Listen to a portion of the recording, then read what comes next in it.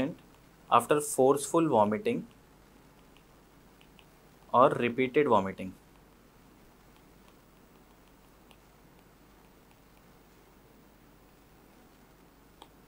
Developed severe chest pain along with fever. What should be the diagnosis? Diagnosis should be possible spontaneous esophageal perforation,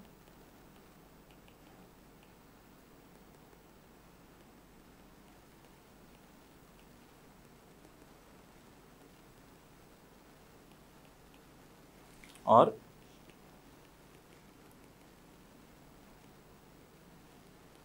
Borave syndrome. Okay.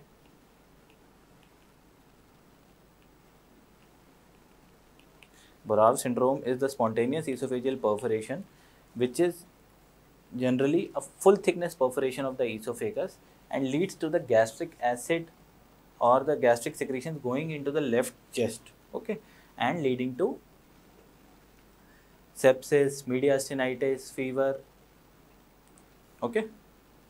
Now, we will discuss the topic esophageal perforation in detail. Most common cause of esophageal perforation is iatrogenic or endoscopic. Iatrogenic, okay. Iatrogenic, it is caused by some intervention. And what is the most common type of intervention which leads to esophageal perforation? It is endoscopy. Okay. Now, what is the most common site of esophageal perforation? So, I have told you what is the narrowest part of the GIT. It is cricopharynx. Okay. So, the most common site is cricopharynx, specifically the posterior wall of cricopharynx. Okay. So, the most common site is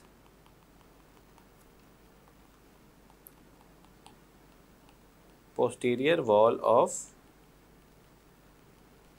cricopharynx. What is Borave syndrome? Borave syndrome.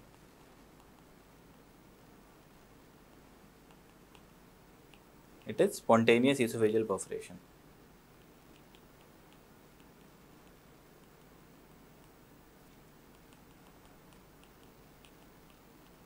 This is a full thickness perforation and it occurs due to repeated vomiting, forceful vomiting, which leads to spontaneous esophageal perforation.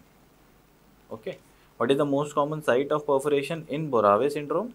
It is lower 1/3 of the esophagus, generally in the left posterolateral direction. Lower 1/3 esophagus.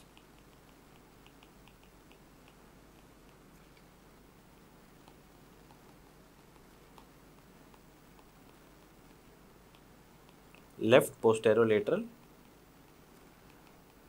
direction. Now, what is the investigation of choice for a case of suspected esophageal perforation? What is the investigation of choice? Okay, so the investigation of choice is water soluble contrast esophagogram. Water soluble contrast esophagogram. Why water soluble?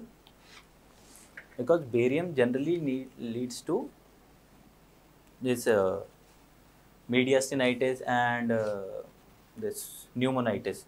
So, in these cases we prefer water soluble contrast. Generally, the best water soluble contrast which we commonly use nowadays is gastrographin.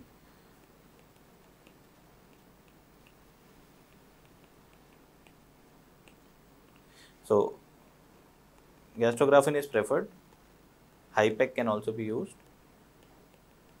What we generally say is, if there is a suspected, suppose how we are encountering these patients in our routine clinical practice is, suppose there is some foreign body or some impacted denture inside the esophagus and the endoscopist tried to remove that denture and the endoscopist successfully removed that denture.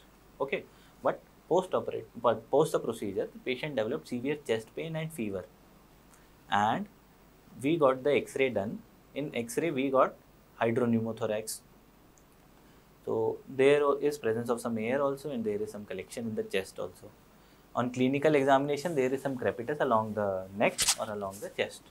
So there is some air leak from somewhere, and the most probable site is the place from where the denture has impacted, because the denture is having sharp points also.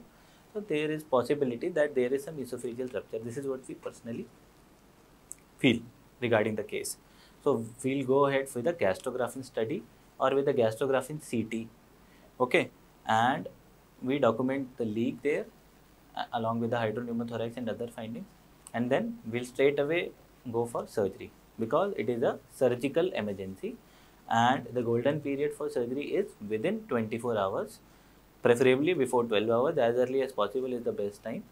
So whenever there is some endoscopic procedure which is being done, some dilatation of the stricture or some foreign body removal, we should observe the patient initially for at least few hours to see whether the patient is developing any symptoms, and in case if there is any symptoms, we should straight away go for the investigations and surgery.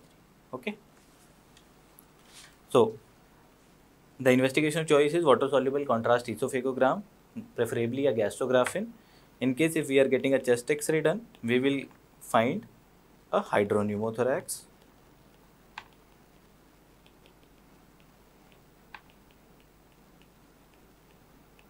and along with that we will go for surgery in case if we identify that there is any esophageal perforation with leak. The golden period is within 24 hours.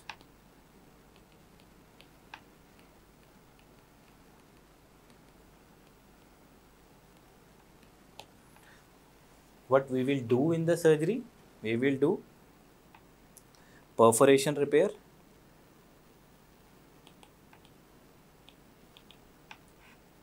ICD insertion,